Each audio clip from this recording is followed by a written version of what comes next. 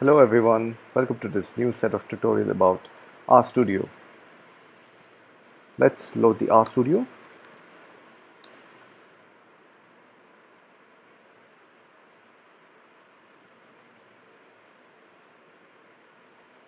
So as you can see, I have the R version 3.1. I hope even you have the same version. And you can see the R tool is used for statistical computing. That's a wonderful software for statistical analysis and to create model and prediction and etc. etc. So yeah, I already have a table that is loaded, a preloaded table, which I will not be needing it. So I'm just going to clear it. So let's begin from beginning. Yeah, let's click over here and click on R script.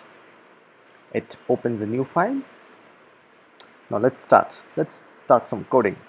So in RStudio, most of the code will look like Python. So you might recollect that it is almost same as Python in terms of code. So it's not going to be that difficult to catch up on. So let's create a variable again, just like we did in Python. So let's create a variable called data, to which we'll assign the data file that I have in my computer. I'm going to import it and assign it to the name data. So you need to write a less than symbol and then followed by a minus symbol. So it should look like an arrow. So the arrow towards data represents whatever the next thing will come, that will be a value assigned to this variable. So you don't use is equal to symbol over here. So let's write read.csv.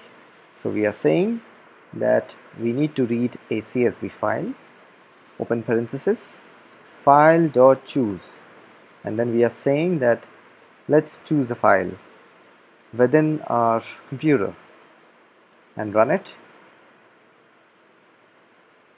There you go. A tab opens. Here I am going to load browsers.csv, and you can see over here. So whatever that you write over here, it is going to be implemented over here. It's going to run over here. So this is like a console. This is like an interpreter, and this is like the storage file view. So this is the wonderful part. You have all separated in 4 categories. Here you can write your entire coding part. Here it will be implemented, and here you can see all the graphs and solutions and plots, and here you can see all the data. So yeah, when we wrote this and we imported a data here, this is where the data comes, and when you click on it, you can see all the data that I have. So I have all the data related to whatever that is there in the file set. So yeah, so this is what is the code that we use to import the file. Hope you found this tutorial interesting, and I'll be putting more on RStudio, and it's a pretty good tool to learn and do a lot with it. So thank